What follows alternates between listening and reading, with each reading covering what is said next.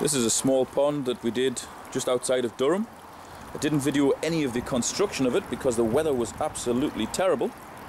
It rained all week and it wasn't very conducive to filming. But now that it's done, I thought I would come back and take a little video. The water's actually lovely and clear as well. Instead of me explaining where the filter is, you can actually see it. That's it there, it's a Filtral 5000 from Oase.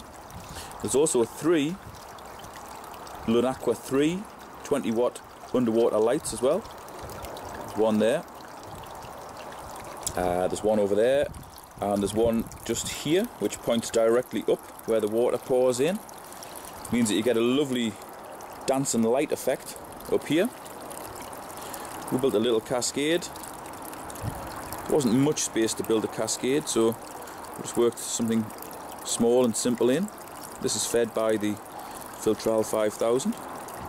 Put a few rocks in, put a few plants in as well, just to soften it. Now the liner for the pond is actually sandwiched between the two sides of this wall. We've got a dry stone wall on the inside and a dry stone wall on the outside.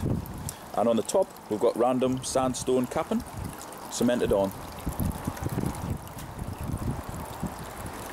So all in all, it's a nice little pond in a small area. Nice feature for the front of the house. Thanks for watching.